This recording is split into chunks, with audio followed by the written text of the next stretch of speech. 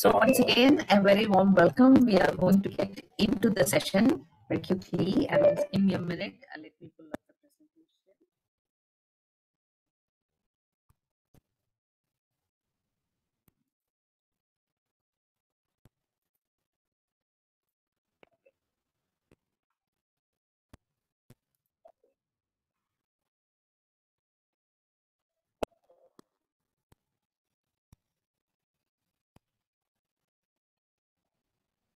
I'm getting some warning from my system, so just give me a moment to set that up, and then I'll be just back with you in a moment.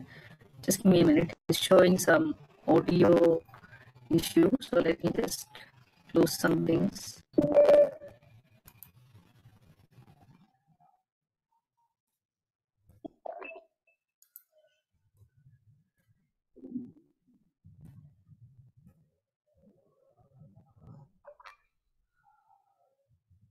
Okay, I think we should be okay by now.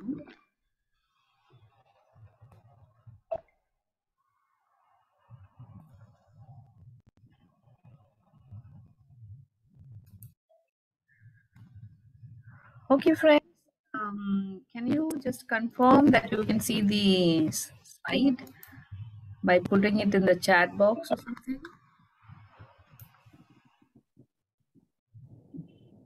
You can raise your hand. Okay, thank you. I'm also audible, right? Please put it in the chat box. Okay, friends. So thank you so much.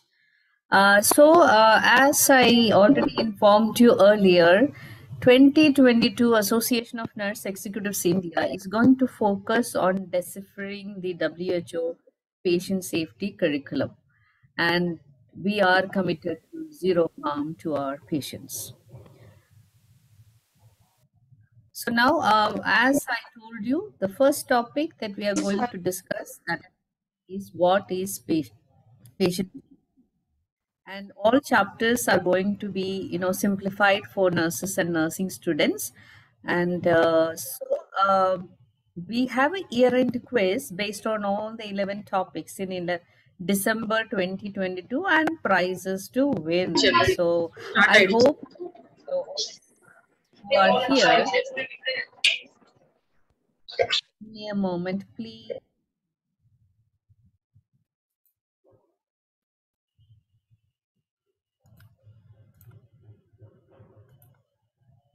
Okay. So I hope that all of you will come back for every month last Saturday to listen to the WHO patient safety curriculum guide being, simplified for each one of you. You don't have to read 220 plus pages. Come here, at least you will get the essence of that book. And we hope to see you here every month. Thank you so much. This is being, just 1 second. I'm sorry for that little interruption. This is being conducted by Annie Patient Safety Fellows. We are doing this in partnership with Patient Safety Movement Foundation from USA. So the first cohort has got 8 people, and those are the names in front of you. And these are the Annie members who are going to take you through the chapters. This month and next month you will be seeing me following that the rest of the people come, and the calendar has already been shared with all of you. And next cohort of a year-long patient safety fellowship will start in June 2022. More information will be given in due course of time. So before we start the patient safety, I would like you to watch this little video to set the context. So I hope it will be audible and visible to all of you. It only takes a second to say Gabby Galbo's name, and only a moment to tell you how needlessly she died.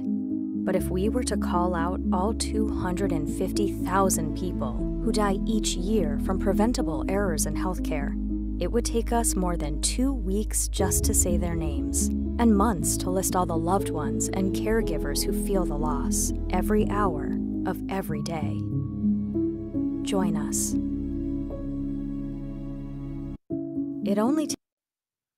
So So that's why Annie has partnered with Patient Safety Movement Foundation. We have a lot of data coming out of other countries, especially US. But when we look for Indian data, it is very difficult to find the quantum of, patient safety incidents that could have happened in our healthcare system. So, what are we going to discuss today? We are going to understand why patient safety as a concern. Why is it that we are so much worried about it? And what are the concerns in developing country like ours? And how do failures happen? And is harm preventable? This is what is the discussion that is going to be today. So, patient safety as a concern. So, I'm just bringing in some, video links here, which talks about preventable medical errors kill 3-year-old Nora Bostrom. So she's 3-year-old girl with a central line, and she dies because of CLAPSI. And we all know that CLAPSI is preventable. The next one, misplaced feeding tube kills 11-day-old baby. And both these videos I'll be playing through the session, and which will actually tell us, what is the impact on everyone. So I think idea is to prevent all the avoidable harms or preventable harms. We should do everything possible to ensure that we are doing all the right things so our patients are not harmed. Nobody comes to hospital saying that I'm going to harm a patient today, but mistakes do happen. Now, to prevent mistakes, there is so many things that we need to address, and that's what we are going to learn in the next 11 months. Today I'm just starting the topic, what is patient safety. So it takes small careful steps to prevent patient harm. So all the content that we are going to discuss is taken only from this particular guide, not from anywhere else. So it is not a regular presentation where we take, inputs from different sites and put it all together. No, all the content that we are going to discuss will only come from the book, except for the few videos that we will be playing for you to understand the domain a little bit more better. So I have another video for you. So let's watch that.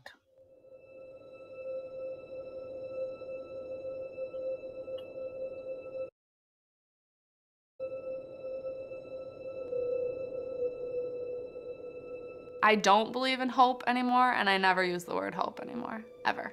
Like, I won't even just, oh, I hope you feel better. Like, I hope it goes well. Like, what's the point of that? What is the point of that?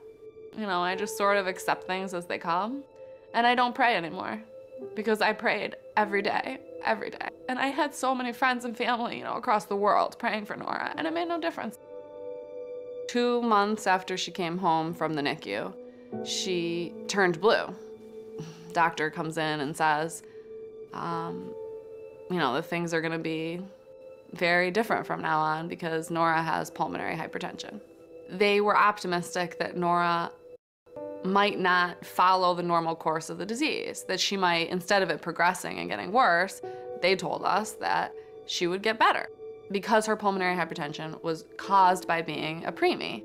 And for 2.5 years, the disease didn't progress, and she did grow. She grew, she ate well, she developed, she was super smart. Very strong. She was running around like crazy. I mean, she was still in oxygen, but she was moving all over the house. She was in the backyard, playing with her baseball bat and stuff. So that was really fun. First couple times she fainted, I didn't know how serious it was. I didn't know. And the doctors were kind of taking a wait and see attitude, I think. And then as she continued to faint, then they started to explain how serious it was. In October of 2012, she had a central line placed, and that central line delivered a continuous infusion of this pulmonary hypertension medication. So basically what happened is she developed an allergy to something with the dressing change. We don't know what. And so the home health nurse told us to change the dressing change protocol. And sure enough, not too long after we switched protocols, she got a central line infection. Like, I'm talking about how, she could run like any other kid. Well, even after that first infection, she couldn't. They switched her back to the central line, but they followed the same, like, lesser dressing change protocol. clearly didn't work. She just kept getting worse and worse and worse.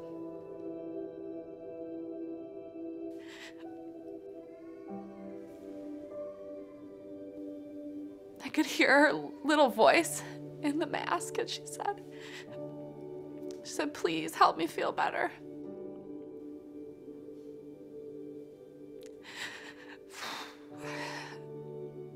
And I cradled her in my lap, like I would when she was a baby, but she was such a big girl now, you know. She was really tall and her long legs, and I just held her. And she just slipped away. The thing is that it's such an important job to work in healthcare and provide care. Compared to any other business, you almost have to expect a sort of higher standard than almost in any other field. How do you make sure that the staff is implementing what we know works? And I think that there has to be a culture at every hospital that says we're not going to accept central line infections. We're not going to accept them.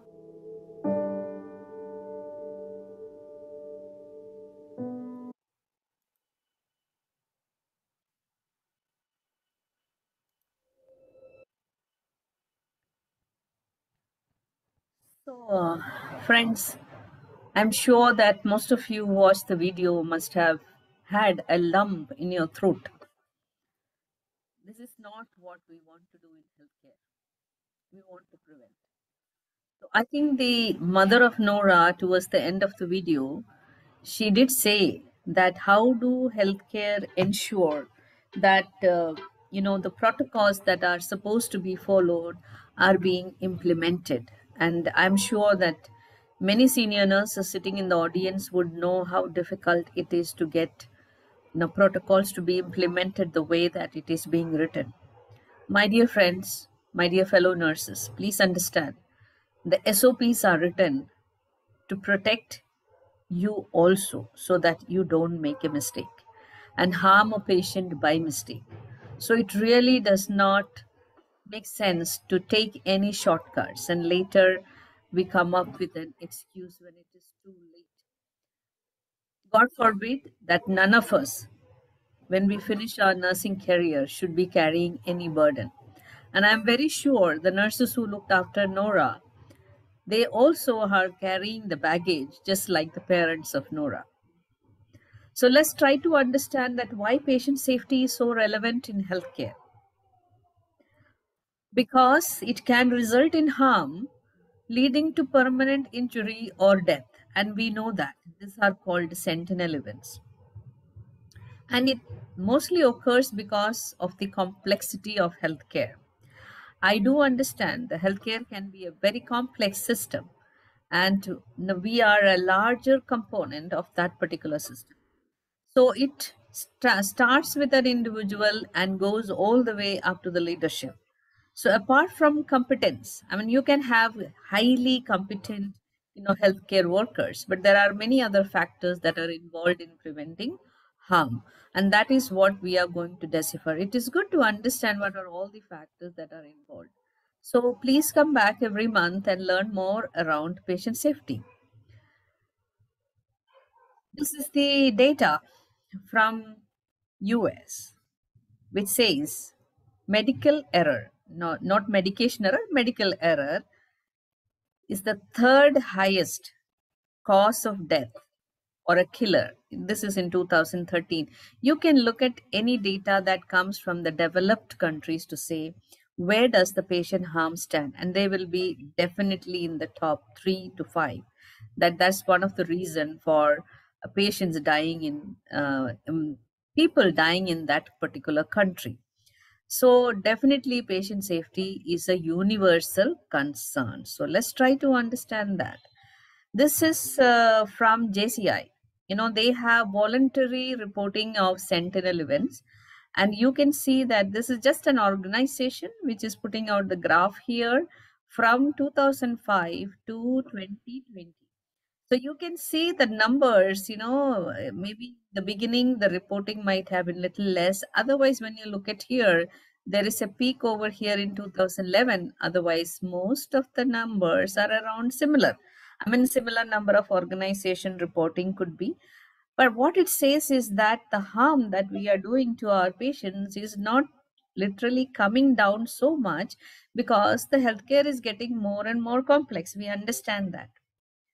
Now, when it comes to Sentinel event, it is good to understand the Sentinel event iceberg. All of us know about iceberg. We only see the top part of the iceberg. The majority of the iceberg is submerged within the ocean, but it is very dangerous.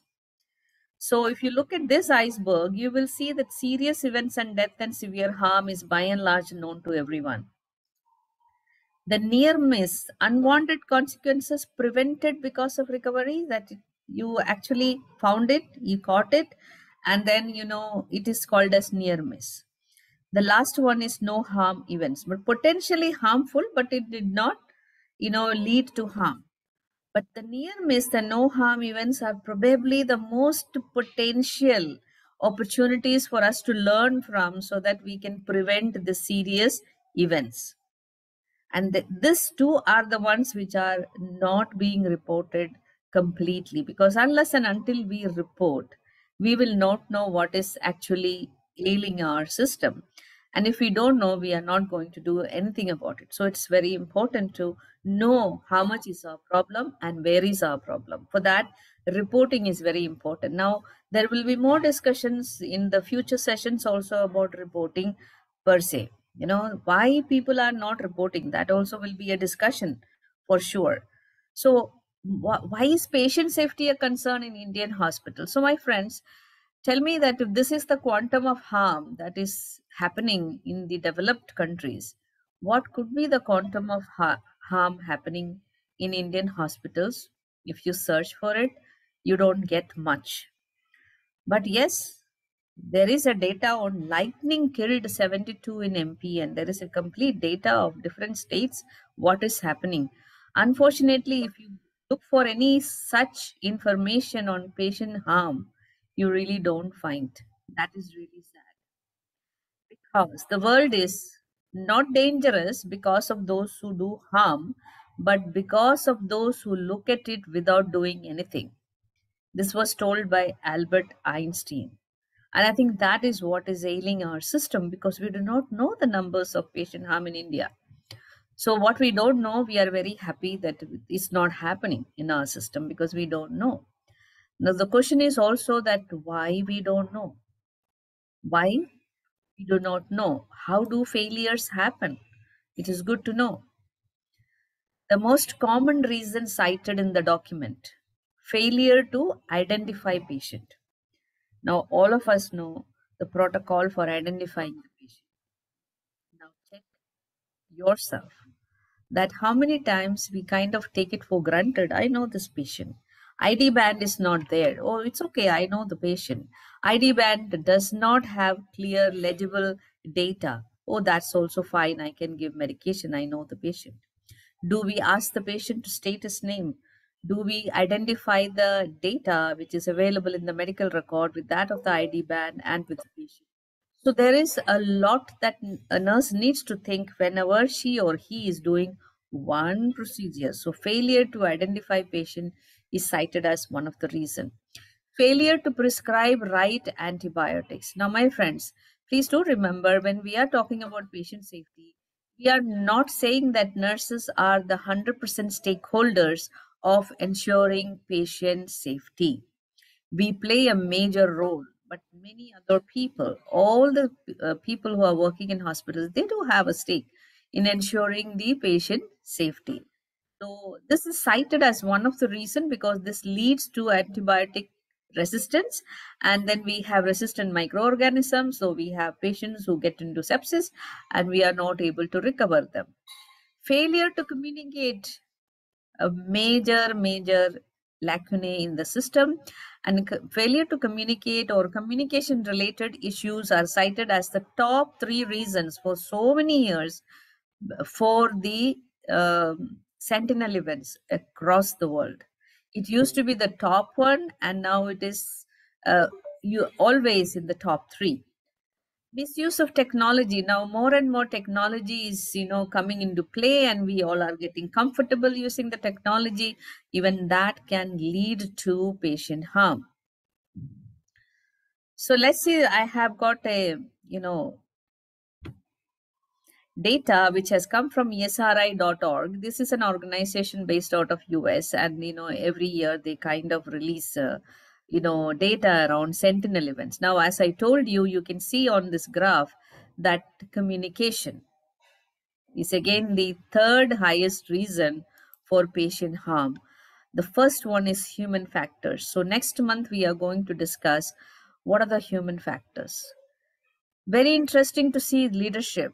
Now, the the angle by which we look at patient harm has changed. We are not looking at individuals, we are looking at systems, we are looking at processes. That's how the human factors and leadership has gone up, because it has to be led by top people. It has to be a top down approach. Everyone needs to be committed to patient safety. So there are many aspects the leaders have to pay attention to. And you can see further down, you are seeing assessment, information management, physical environment, operative care, continuum of care, care planning, medication uses. This is how they have segregated the sentinel events. And it's very interesting to know that top three are human factors, leadership, and assessment. Reasons in developing countries as cited in the document. Let's see what does WHO patient safety curriculum discusses about. So this talks about that on the right hand side, you can see these are all the things that they are talking about in developing countries. The top patient safety events are related to healthcare associated infections, injuries due to surgical and anesthesia errors, injuries due to medical devices, unsafe injection practices and blood products, unsafe practices for pregnant women, unsafe practices for newborn. So this is what WHO talks about, and they also talk about the reasons, and this is a common reason for everyone: lack of individual commitment. Most of our hospitals are NABH or JCA accredited, but we still struggle with people following the set protocol. Why is it? Because we are lacking the individual commitment. Means that I am committed to patient safety. Am I coming up with excuses to say it happened because of that, because of this? When there is a situation where you assess and find this is going to harm my patient, please speak up.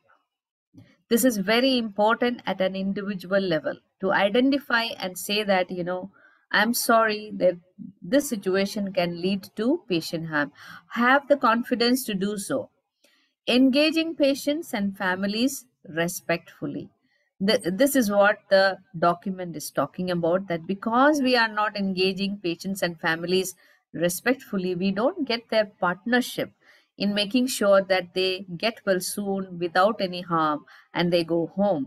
Then checking on procedures. Before procedures, are you checking the right process? Is the patient identified properly? Is the process is laid out? Have you followed it? Now, very famous protocol, all of you know, is safe surgery checklist. Now, we need to check, are we implementing the same in honest earnesty? Now, this is one of my most favorite one. Learning from errors. I can tell you from my almost 40 years of experience, we are very weak in this. We do have errors, we do RCA, and we do write down some corrective preventive actions, but they don't sustain. The mistake happens again. It may be because we have not put enough effort to learn from those errors. And also, it is very important that we should be smart to learn from others' errors. If there is something that is happening in any hospital in the country, when we learn about it, do we go back and check our systems and processes to see if it can happen there, it can happen in my hospital also? Do we have that kind of an attitude? Now, my friends, Association of Nurse Executives India is embarking on a very ambitious journey of collecting such case studies where clinical reasoning can be learned through case studies. So we will be discussing the case study followed by what went right and what went wrong. And it's a very powerful way of learning about patient safety, is actually seeing real harm that happened or real potential harm. It could be near miss, or it could be you know, events that could have led to harm. So any members are collecting those case studies, and we will, if God, with God's grace, we should be able to publish that book, and it could be of great help for all nurses and all nursing students, because they are going to be real events with, but anonymously, you know, printed, patient name, everything will be changed. And please wish Annie best of luck so that we can complete this, you know, initiative on time for the benefit of nurses and the nursing fraternity, because Association of Nurse Executive India stands for empowering nurses and nursing in India. So we need to learn from our errors, and we are going to facilitate that. Communicating effectively. Now, this is very important, that we should first of all learn that how we can communicate. The starting point for communication is language. Very important, language. I got a call from one of the state the other day asking about some particular training, and the person was talking in a native language. So I asked the person that, you know, what have you done? You have done GNM BSc. So she told me I have completed BSc. And I said, then why are you having difficulty in speaking in English? She had no answer. So I told her the entire training is going to be in English. So if you don't understand English, there is going to be a little bit of problem. So we know that, you know, the state language is very important, but if you are going to progress, most of the orders are given in English. And in many hospitals, the language that is used is also English. In all the premier hospitals, you would see that the main language used is English. So I think we need to, first of all, emphasis on learning that language, very important, because the written orders are written in English. So English is being used very prominently in any hospitals across the country. So we have to learn the language first. Then understand that what are those communication tools that, you know, that can be used effectively, so that there is so much of theory and there is so much of importance given to communication. How do we know that? How do I communicate effectively without getting lost? Knowing English is good, but then after that you have to communicate effectively. And that is something that all, you know, students and nurses, hospitals and nursing learning, you know, institutions, the learning centers must focus on ensuring that all nurses are aware of those, you know, communication tools. These are all evidence based communication tools available, and we should get trained in that. This is very important. So now the question is patient harm preventable? So can I see some answers in the chat box? Is patient harm preventable? Yes. Can I see some answers in the chat box? I'm watching. You can print. Okay. Yeah. All are saying yes, yes, yes, yes, yes. So we all understand that patient harm is preventable, but they just don't get prevented, because there are many things that need to be facilitated. So we are going to understand just an overview. We will be deep diving into many of those things in the subsequent topics. The most important component of, you know, the patient harm not getting prevented is that because we blame people. When something goes wrong, the first thing is, who did it? Call the who and ask, why did you do this? We do not ask what happened. So maybe we should stop saying who, why first, and first find out what happened. So what does the curriculum talks about? The assumption is that it is based on a belief that the offender, the person who made the mistake, somehow chose to make the error rather than adopt the correct procedure. Many times we blame the person who made the mistake. You did wrong, you knew what is to be done. That the person intended to do the wrong thing. But that is very far from reality. Why do we think like that? Because individuals are trained or have professional organizational status. We think they should have known better. This is an assumption, and which is not the right assumption. Our notion of personal responsibility play a role in search for the guilty party, because all nurses and doctors are trained to take responsibility for their patients, accountability for their patients. So when we become leaders, when we are running departments, when we are running hospitals, we somehow believe that it has to be the professional who should be taking the responsibility because they have been trained to take care of that. But there are many other factors that can get involved, and it is far more easier to fix one person. So when there is a problem, get anybody arrested. I am very sure that you must have seen in a lot of movies, that when something goes wrong with the big honchos, they find some person to put the blame. They even give money and say you go to the jail and take up all the blame. So those kind of culture, I'm not saying that we send anybody to jail, but it's easier to attribute legal responsibility for an accident to the mistake or misconduct of those in control of the treatment rather than those who are at the managerial level.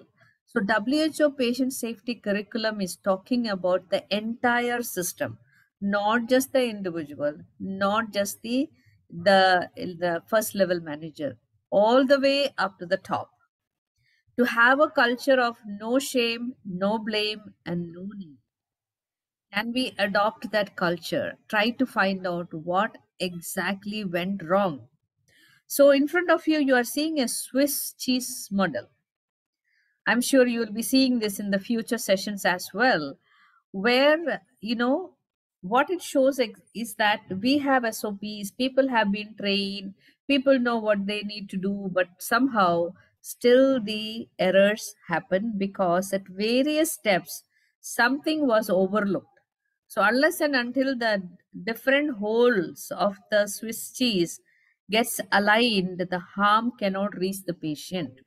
So that is where we talk about nurses being the last line of defense. So we are right at the bedside, and if that bedside nurse knows that this is not right, please raise hands, speak up, and say, no, this is harmful to my patient. But for that, there is a lot of things that bedside nurse needs to know. She should have the knowledge about the patient, knowledge about the patient condition, knowledge about the medications, knowledge about the side effects of the medications, and what is the prognosis of the patient, what is the treatment plan of the patient, what is the patient expected to behave in that particular day, what is going to happen, and if something is initiated for the patient or not initiated, it can harm the patient. So she is like a superheroine. He is like a superhero by the bedside with that shield to protect the patient. I know it is a very major responsibility. I would say please wear it with pride. And for that, there is this new term called good catch and best catch. That means nurses who actually catch right before the harm could have been done. Maybe the doctor by mistake wrote an order, but the nurse says, no, sir, this is not the right order. You need to write it. The dose seems to be pretty high. That's a good catch. The nurse realizes that my patient is a potential for developing a particular hospital acquired condition, so she is discussing with the doctor, I think this patient is at risk of developing this. Can we do something different for the care of this patient? So she's highly knowledgeable about her own patient, so she can step in. Or the medication reconciliation, the medication safety is a major component of patient safety. Do I know my patient's medications very well? Do I understand what is the action of the medication? Is there any drug interaction? Is there any drug diet interaction? Can I educate my patient? Can I discuss with the doctor? there is so much the assigned nurse is, thinking in her or own mind. There's so much to think about her assigned patients. Very active brain. Now, on the lighter side, I would say all nurses who really practice very active nursing, they are going to stay young for a very long time, because no Alzheimer's, no dementia, because our brains are super active. So remember that also, because that's what's in it for me to be a great nurse, right? Okay. So we are going to look for no shame, no blame, and no name culture in our organizations. Now, is harm preventable? So we are going to understand that. They are preventable, but we need to understand errors have multiple causes. And those causes, the broad causes, because we are not talking about the entire patient safety today. I am just setting the context to the discussion of the entire curriculum in the subsequent months. The multiple causes can be personal, it can be situational because the situation led to harm. Personal could be that I knew what I have to do, I was aware of what I have to do, or I was personally, maybe I have all my people, suffering from COVID, or my somebody is admitted in the hospital. I'm thinking of giving the bill of that patient. So these things can influence someone's decision making when they are on duty. It's very easy to say park everything personal that side, but most important is to understand that when we have something going on in our personal life, it can impact our professional life. That awareness will help us to stay alert, to ensure that we are not getting into making any mistakes. But yes, the management or the organization is supposed to understand, was there any personal involved in that. Situational situational because you are in such a situation, maybe you are not trained to look after a particular type of patient, a complex patient, maybe because of that you ended up making an error. So that is a example of a situational error. But there is always a connection to the management or the leadership. Task related, I am not comfortable doing a particular procedure, but I did the procedure. When I was asked to do the procedure, I did not have the courage to say that I do not know to do this procedure, so I need help. So let me give you a real life incident. So it happened many years ago in a ward where a patient was having ICD. So as usual in the morning, after morning care, the nurses will change the dressing of the ICD, and they will also change the ICD bag. So the nurse goes and changes the ICD bag. So this is happening around say 7:30 a.m. or something. The doctors come for around let's say around 9:30, 10 or something. Oh, immediately the nursing head is called. Why? They say your nurses could have killed my patient. What happened? Patient went into tachycardia. He was a little bit saturating, but thankfully the consultant reached at the right time and he did a very simple thing. He just removed the spigot of the ICD bag. What happened was that the nurse forgot to remove the air vent. So obviously the ICD was put for pneumothorax. The bag had gone full and there was no place for the air to escape. So it was accumulating in the patient's chest, and that led to tachycardia and desaturation. So this was an event that led to us admitting that this is a competency that we need to check, and it's a critical competency every nurse should have, how to look after a ICD drainage. So this is how we could take, and obviously that was related to the task. The person was doing a task, so we had to tell them what are the potential harm, not that the person did not know, it was a mistake. So we had to, there is always if you know that if you fly in an aircraft, your chances of that plane crashing is 1 in a million. But if you get admitted to a hospital, your chances of getting a hospital acquired infection is 1 in 25. Ladies and gentlemen, see the difference. So this is even more important to know that our environment, the healthcare environment, is so complex. So even flying an aeroplane is very complex, but they are so adherent to the protocol. And the other thing, one, that aviation industry or the nuclear industry, if you look at, what they see is, if there is one error, let's say there is an example, they see that one of the jumbo jets, when it crashed, when they did the root cause analysis, they found that there was something called a condon belt or something. So they found there was something wrong with that particular belt. That was their finding, the engineers. So what happened? Within a very short period of time, all the jumbo jets across the world were checked for that particular belt. That is how the aviation industry works. That's why we so confidently board a flight, knowing that we will land safely.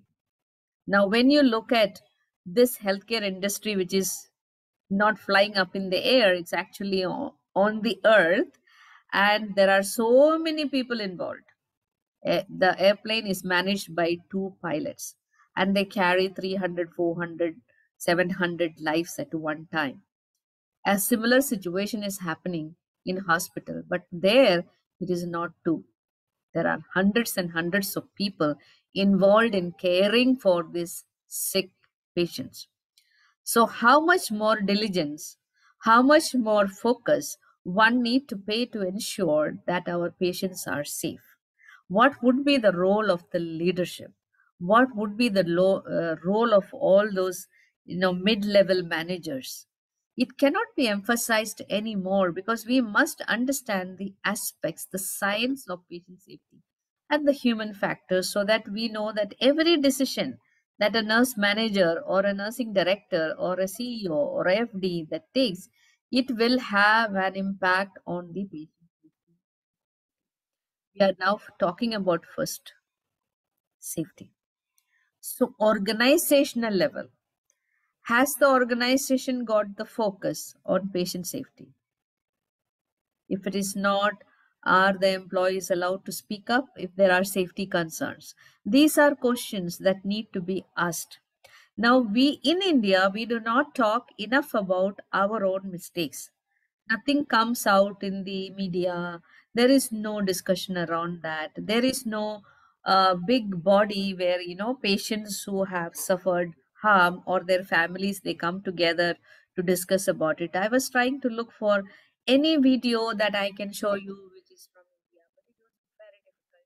I just could not find, because we don't have any organized effort to see that we are doing the best to ensure that our patients are safe.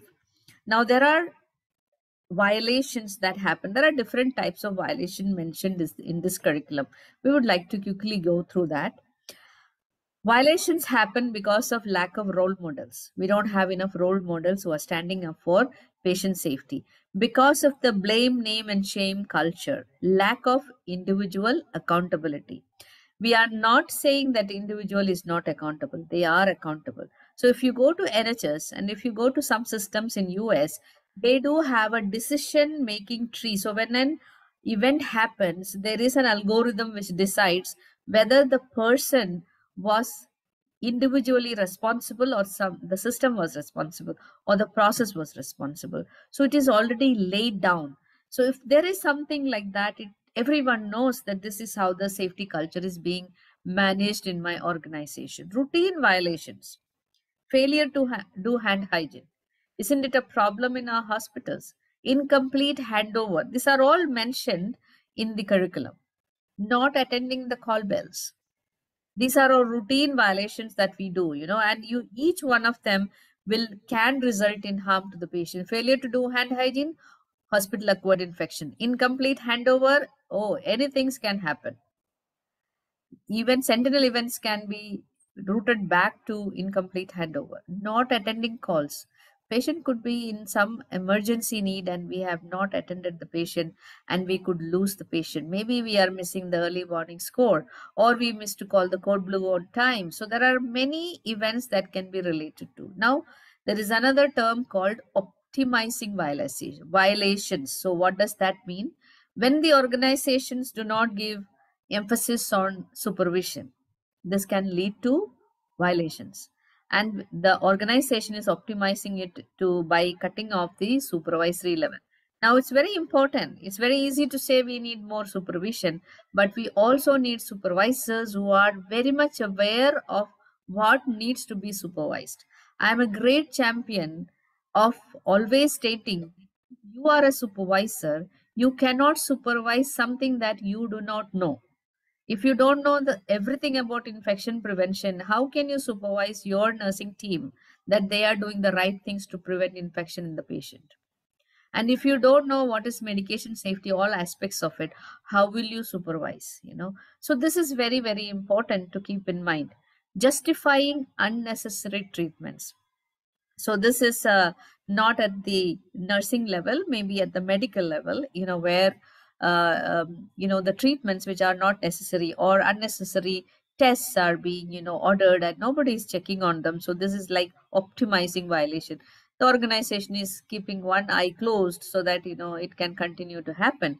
Greed and thrills from risk taking. So it can happen that the organization or an individual medical person can bring in some treatment which they think I can just try it on the patient. So these are some of the things that can happen. Or nursing team might take some thrill in doing something new without ensuring they have followed the proper protocol for a new evidence-based practice to be developed. These are things that can happen. Now, necessary violations, this is another terminology there.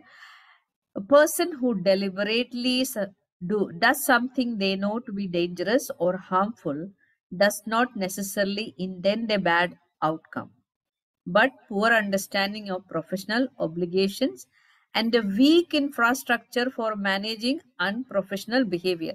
I have highlighted a weak infrastructure for managing unprofessional behavior. The question is, are we able to discuss about even the violations, the small violations to the routine violations? Are we discussing about that? Are we emphasizing the importance of these routine violations leading to major harm in our patients? Or we are saying we don't have much time to discuss that, we will talk about sentinel events. All the time should be spent in ensuring that the routine violations are taken care of so that they do not lead to sentinel events, that means permanent injury and death of a patient. So it can provide a fertile ground for aberrant behavior to flourish. So it is like at home in our family, if we don't correct our children at the right time, we are telling the children it's okay, that behavior is fine. Without even verbalizing it, they kind of understand it's okay to be like that. Then slowly they become it is okay to be like that, and then it becomes a major problem. Then the parents sit and cry that how come our children have turned out to be like that. So these are these all these principles not only apply to our professional life, it also applies to our personal life. So there are different types of violations mentioned in the curriculum. So what are the action items? I'm aware of the time also, so we are into the last slide, and then I have one video to show, so please stay back and watch the video. So what are the action items that are possible to be undertaken? Educate student and nurses, that's where we start. And I hope Association of Nurse Executives India has really championed the whole of 2021, the whole of 2022 is being dedicated to educating nurses and students around patient safety. Have explicit guidelines. Develop relationship with patients, involve patients, partner, make the patients and family the partner in the treatment, because they will also protect you from making any mistake. Understand multiple factors involved in failures that you are going to learn in the subsequent sessions. Avoid blaming when an error occurs. Try to ask what happened. Then go through the root cause analysis in the structured manner by looking more at the process and the support rather than the individual. Practice evidence-based care. Know what is evidence-based care available and practice that. Maintain continuity of care. Last, act ethically every day. So when we come every day for duty, let's say a silent prayer to say, God, help me not to make a mistake by mistake, and also help all my team members, based on. So, when I was a bedside nurse, I used to pray for myself. When we became a team leader, I used to pray for my team, and all the way up to nursing director, I used to pray for the entire, nursing department, that, protect all nurses, and also lastly, I would say that, keep all our patients safe. These are all very important, because none of us come to hospital to say that, today I will definitely make one error. We don't do that. Okay. So now let's see, as a final thought, let's look at this one more real life story where the NG tube was misplaced.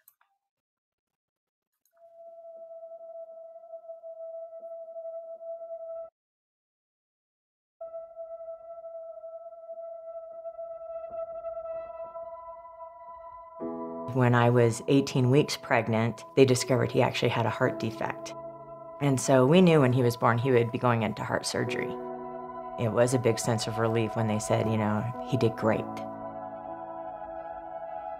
The nurse went to put in a feeding tube and put it in through his nose, and she started to struggle, and his color seemed paler, and he started blowing bubbles. And when we brought it up to the nurse, she came in and looked at him and just said, well, he's just a fussy baby.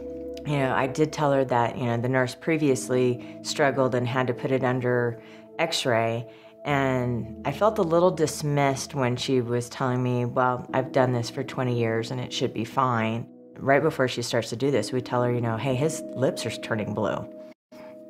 She finishes what she's doing and getting the feed, and then starts to look, and he starts blowing lots of bubbles. And at this point, she hits the call light.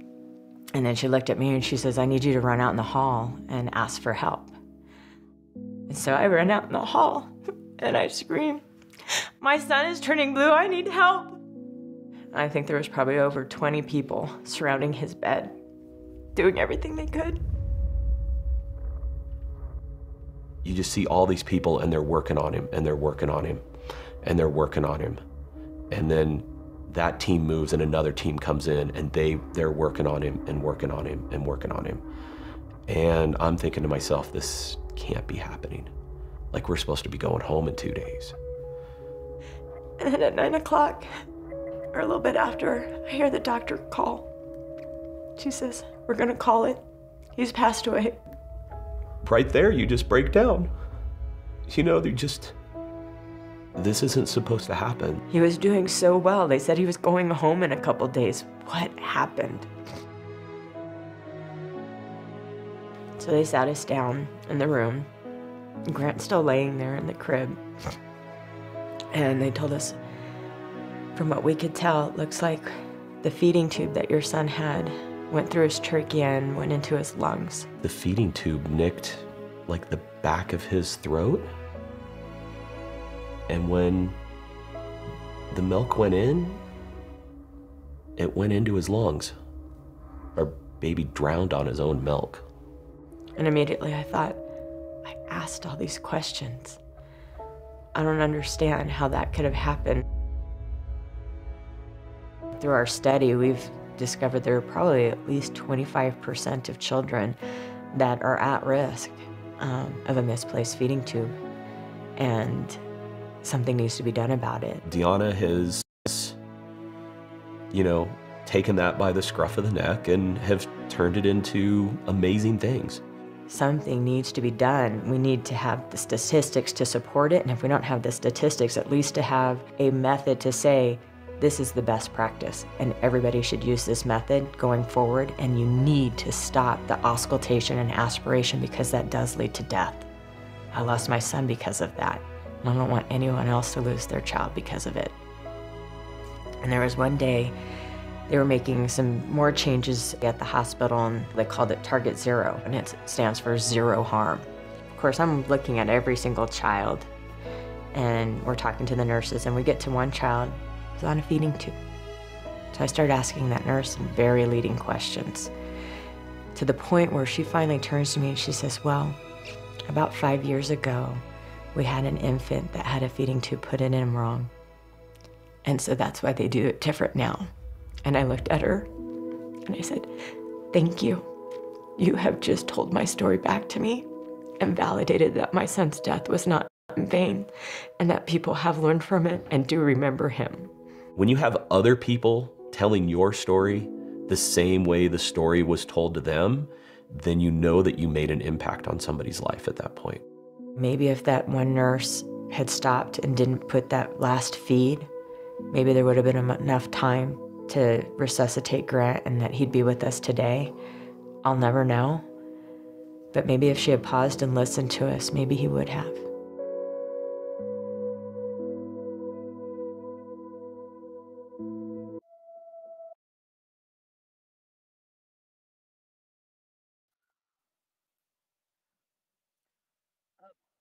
Such videos always brings out a lump in my throat.